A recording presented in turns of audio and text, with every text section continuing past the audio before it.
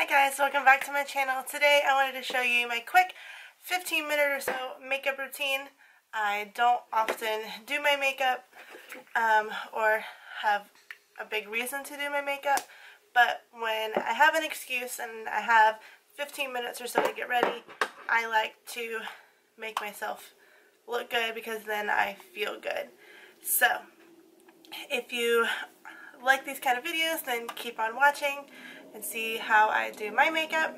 I'll always be a fan of old stray dogs and guitars playing, wandering churches, back road walks, and front porch swinging, sunset skies, bonfire nights. I love the simple things. That's how I'll always be. We're going to go in with our primer. This is the Origins Pore Perfecting Cooling Primer with Willowherb. I was sent this from Influenster to give it a try, and I really love it. It's nice little foam, and it's super cold, but you're just going to apply this all over your face, and the smell isn't all that great, but by the time you're done applying it, the smell is pretty much gone away. So it's not really that much of a con, and some people love the smell, so you never know.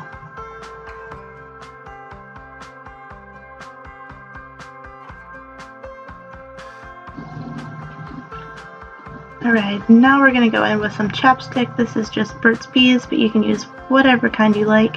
I like to apply this at the beginning and just let it soak in until the end when I do my lips. So now we're going to go in with our foundation. This is the Covergirl Vitalist Healthy Elixir in 705 Ivory. Unfortunately, my pump broke, so I have to apply it this way. Looks kind of silly, but it works. And there's too much foundation in this little jar to just throw it all away. It is a full coverage foundation with SPF 20, and it doesn't break the bank, so I enjoy it. Gonna go in and blend it in with this beauty blender. I did dampen it, and I like to use the larger side of the beauty blender. I know some people like to only use the sides or the tip, but when you're on short time, it's just easier to just get it done and kind of smear it around everywhere. I like to put it on my eyes. Again, short time, I don't always put a primer on my eyelids, so this kind of just doubles as that.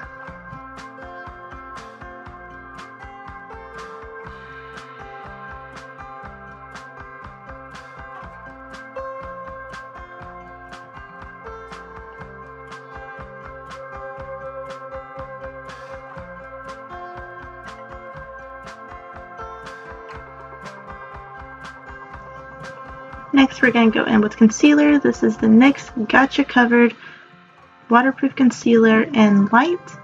I just put a little bit on my fingertip and wipe it underneath my eyes.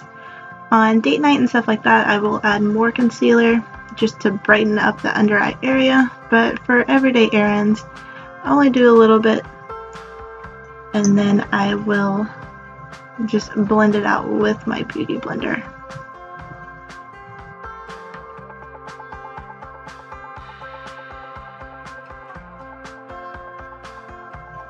So now I'm going to go in with that beauty blender. It's the same one from the foundation.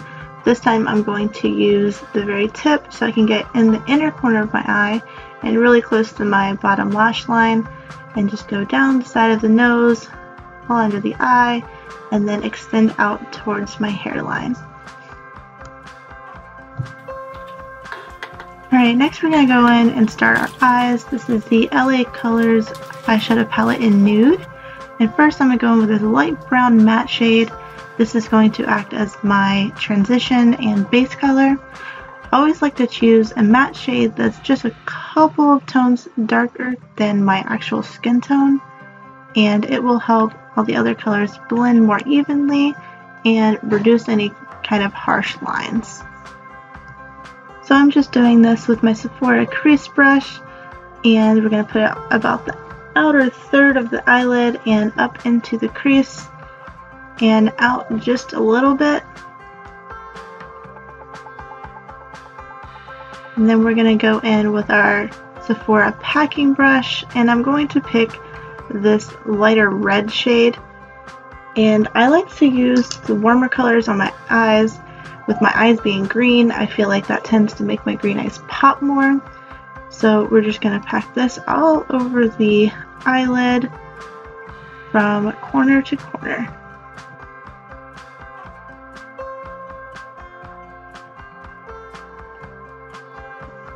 So now we're going to grab that crease brush again, and we're going to pick up this darker reddish brown shade and put this just on the outer corner of our eyes and up into the crease just a little bit. This is going to tie together the lighter reddish shade that we put on our lids and the lighter matte brown that we put into the crease as our transition.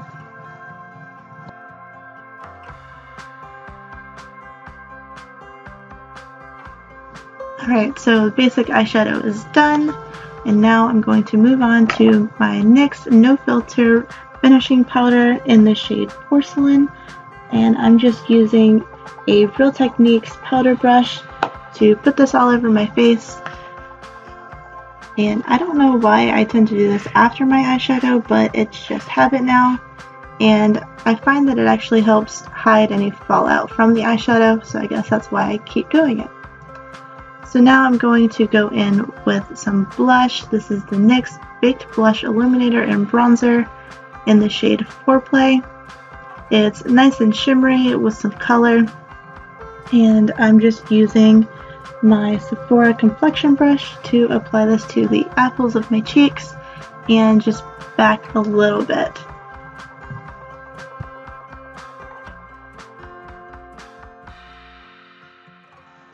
Now I'm going to go in with my blush and bronzer palette from Profusion, and I'm going to pick up this light bronze shade as my contour, and I am just using my Real Techniques multitask brush, and I like to tilt my head and see exactly where the light hits my cheekbones and then apply the bronzer just underneath that.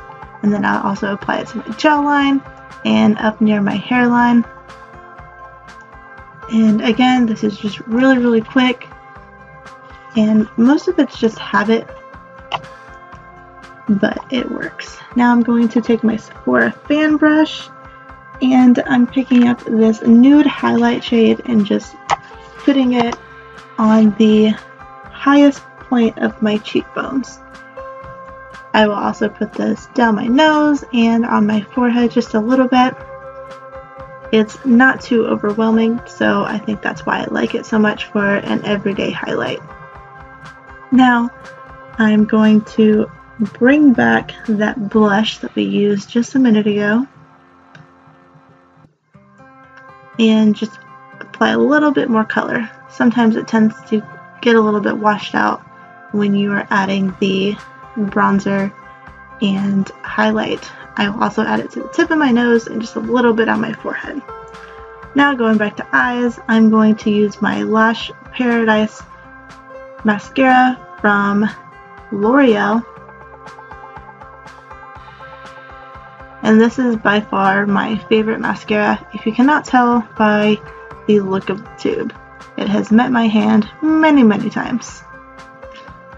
And there's no limit to how many coats of mascara you would like to apply. My rule is the more the better, because you can't really go wrong.